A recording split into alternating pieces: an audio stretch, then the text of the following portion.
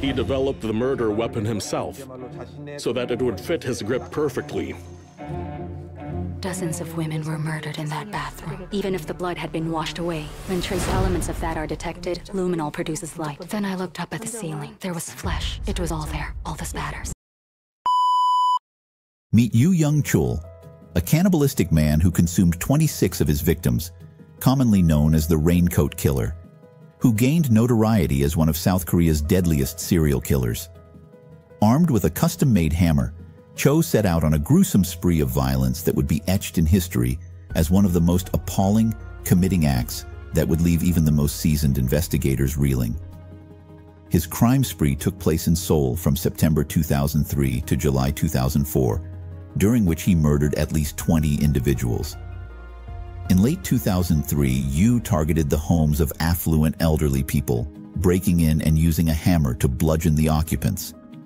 He then staged the crime scenes to appear as if they were the result of a robbery. Aside from his attacks on the wealthy elderly, Yoo expanded his victims to include prostitutes and escort girls. Between May and July 2004, he lured at least 11 women to his office, where he subjected them to violence with a hammer before their bodies. Although Yoo claimed responsibility for 26 deaths, he was officially convicted of 20 murders and additional serious crimes.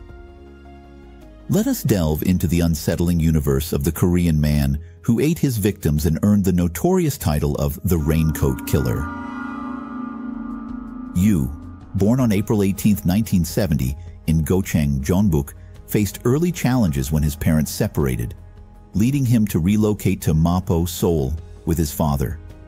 Growing up in poverty, he experienced bullying in school, fostering resentment toward affluent individuals. Despite financial struggles, Yoo found solace in his interests: painting, playing the guitar, and singing. Although he aspired to attend an arts-focused high school, his academic performance hindered him, and he enrolled in a different institution. Even before his infamous criminal activities, Yoo had a history of legal issues. In 1988, he faced arrest for theft, followed by a 10-month prison sentence in 1991 for a similar offense.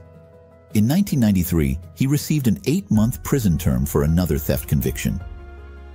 Yoo's criminal record also included selling child pornography in 1995 and a 2-year prison sentence in 1998 for theft, forgery, and identity theft.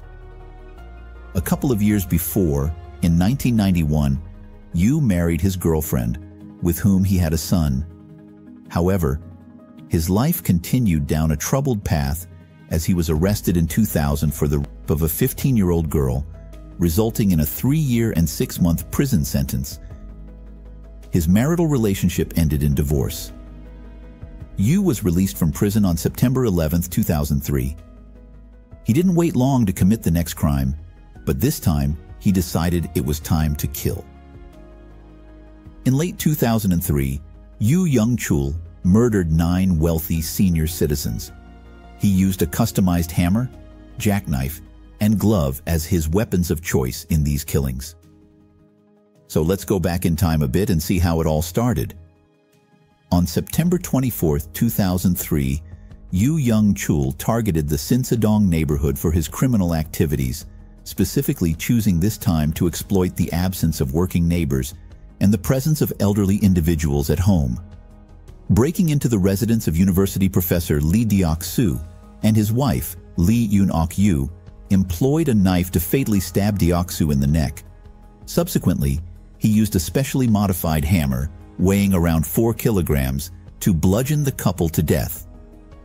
Yoo had customized the hammer for better grip, altering its handle and filling gaps with silicone. To obscure his involvement, Yoo meticulously wiped down surfaces and created a false narrative by ransacking the couple's closet without taking any valuables, making it appear like a robbery-motivated murder. After securing the scene, he locked the front door and exited through the main gate. Realizing he had left his knife behind, Yoo returned to the crime scene, smashed the doorknob to retrieve the weapon, and then made his exit. Police later identified shoe prints at this location, connecting them to Yoo's subsequent murders. A week later, Yoo forcibly entered a residence in Gugidong. His initial victim was Mo Kang, the grandmother, whom he attacked with a hammer and stabbed.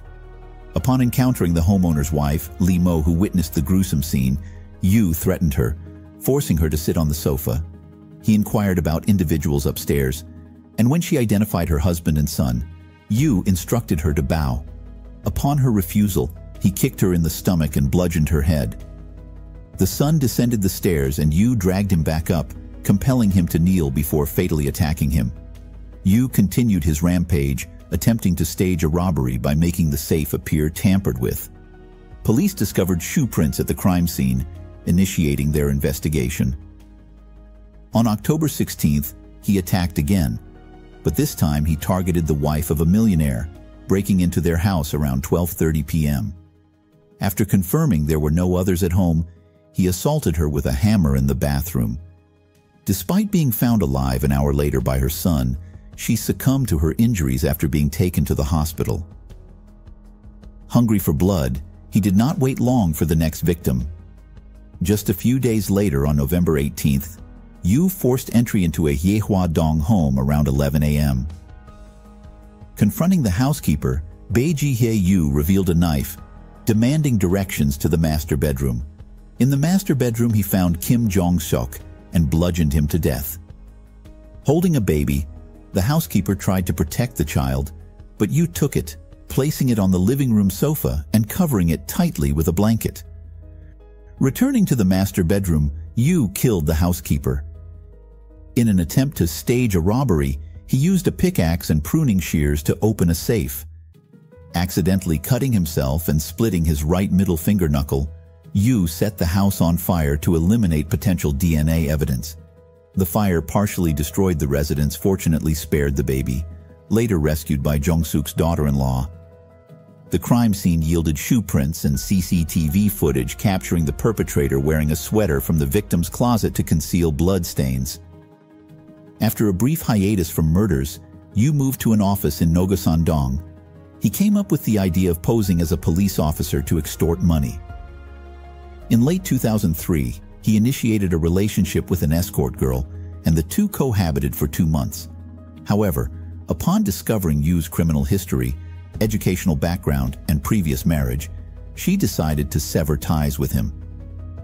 Many attribute this event, combined with his past failed marriage, as a catalyst for his subsequent murders and the selection of his victims.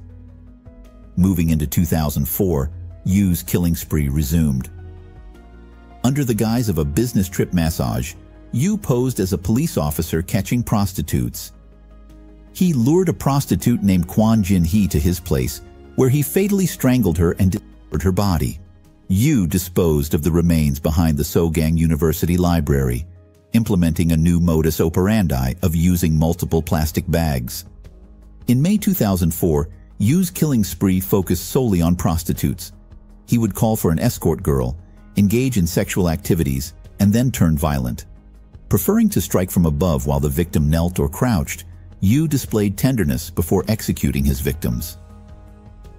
This pattern extended to 9 more victims, selected for their slim and shorter stature to facilitate dismemberment and disposal. Yoo's motivation for targeting these women is believed to stem from resentment towards his ex-wife, who worked in a massage parlor, and his ex-girlfriend, who was a prostitute. His last murder occurred on July 13, 2004. On July 15, 2004, just 2 days after his last murder, Yoo was apprehended. To avoid suspicion, he used different names when calling prostitution businesses. This strategy unraveled when No, the business owner, became concerned about missing women who had responded to calls from the same number, 6523. After contacting Inspector Yang from the Mobile Investigation Unit, an operation unfolded. On July 15th at 2 a.m., a call from the same number prompted action. No, Inspector Yang and others split up, tracking a woman in a taxi. Yoo changed the meeting place multiple times, expressing dissatisfaction with the woman's height. Simultaneously, Yang sought men's phone numbers in public spaces. Eventually, Yoo settled on a location behind the Grand Mart, where he was apprehended. During the arrest, Yoo chewed massage cards, attempting to destroy the evidence. His phone revealed the crucial last digits, 6523. Initially treated as a thief due to insufficient murder evidence, Yoo confessed to the killings shortly after his arrest, admitting to 26 murders.